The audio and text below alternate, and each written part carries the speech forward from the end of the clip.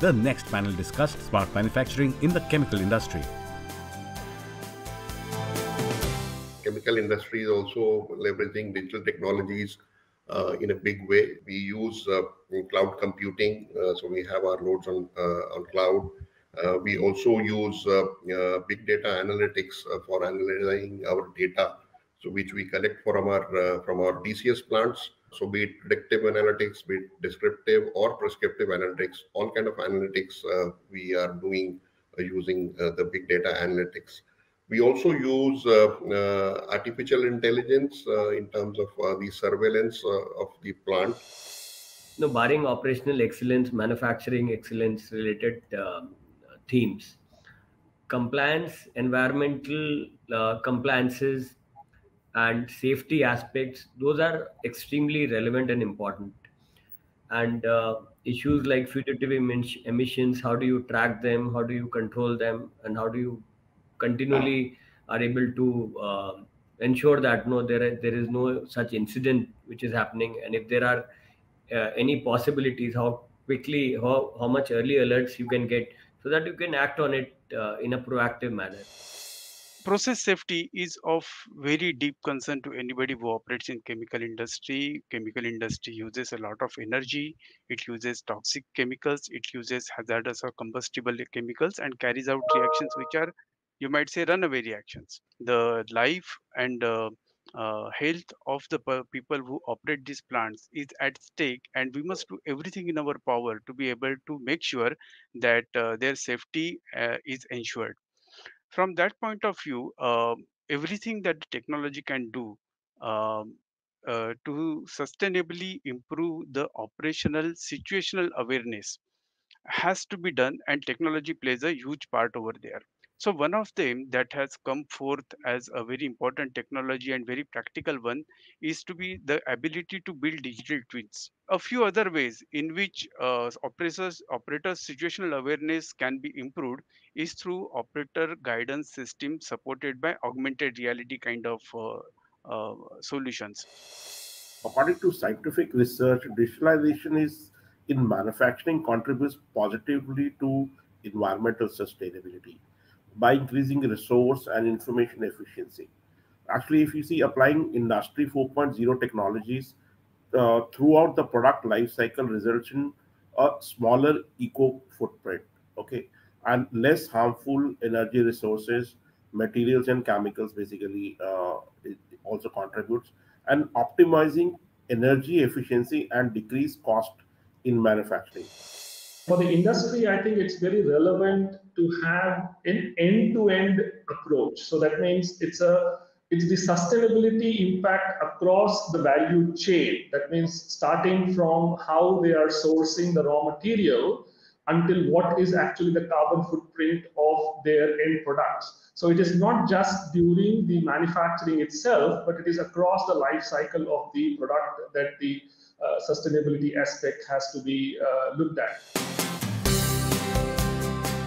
Taking the conversation forward was the next panel discussion on smart manufacturing in the life sciences industry.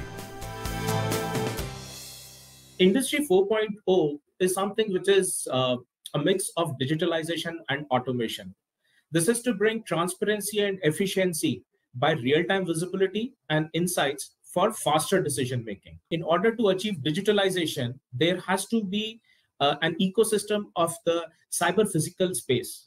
And when this ecosystem is created, that is what becomes the smart factory or the future factory. In context of pharma, this essentially becomes Pharma 4.0. Now, how the industry is adopting it is by leveraging this ecosystem. They're trying to develop the use cases. And some of the pertinent use cases in pharma realm are like predictive maintenance, continuous quality assurance, real-time process optimization, digital twins for automated quality controls, digital technology transfer, etc. And the reason the industry is moving towards them is essentially to increase their output, to enhance their quality, agility, improve safety, and also reduce waste.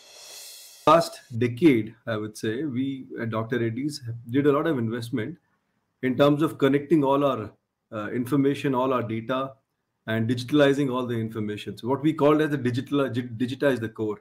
So we had made a lot of investment on that. So we could use a lot of use cases on top of that to create some success stories out of that. And once we saw success out of that, we went for a big bang at our largest facility in Hyderabad, and we coined it Ops Next. And we used close to about 40 Industry 4.0 use cases from 6 technologies on Industry 4.0. And we've seen significant improvement. In fact, that's now going to be our biggest lever in terms of transitioning from where we are to being the most productive in the world.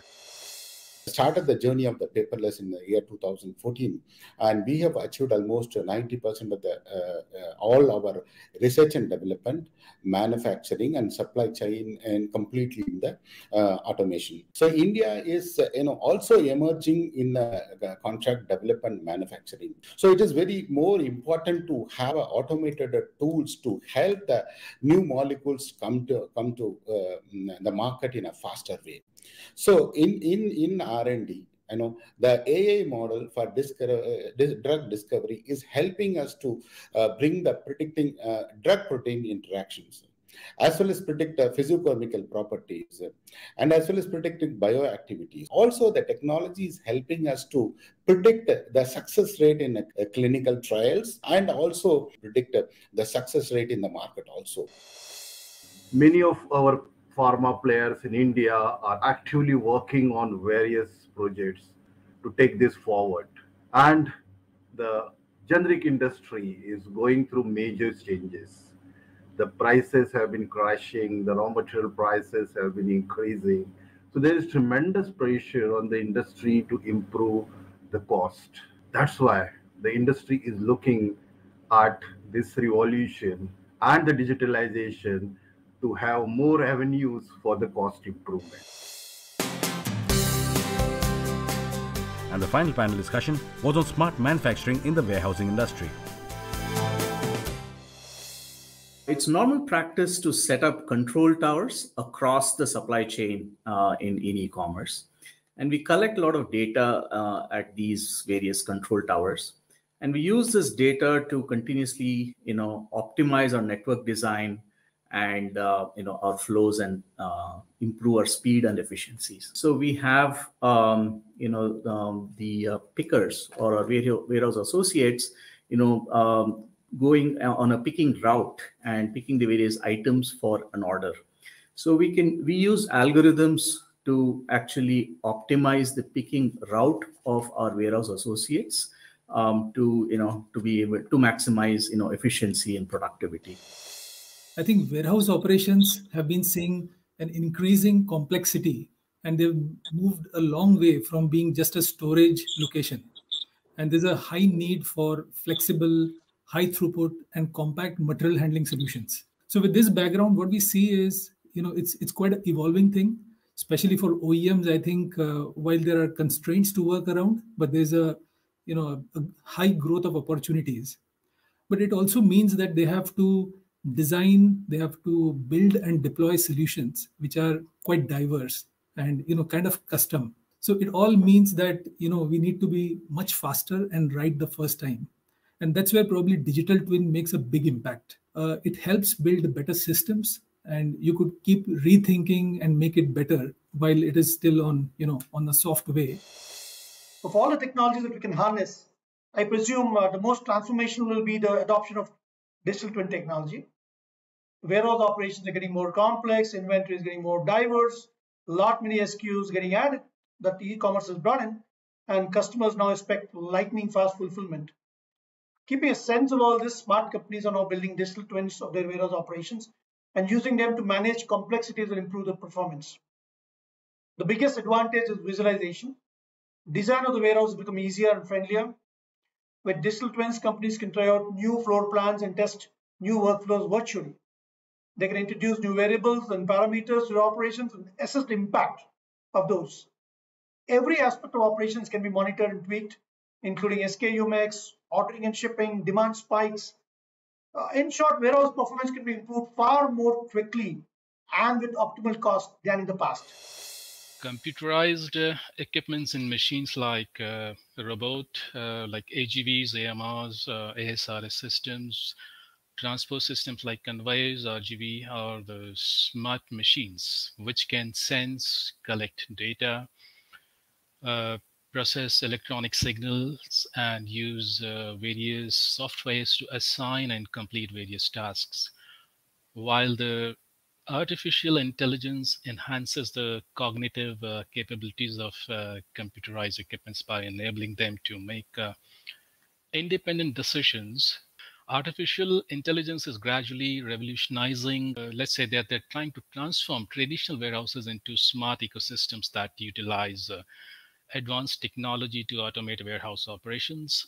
This helps to basically help them to proactively predict the performance of the workers, identify the challenges in the supply chain, and let's say reducing the turnaround of the entire order fulfillment process. With that, we come to the end of some riveting discussions to make India the smart factory of the world.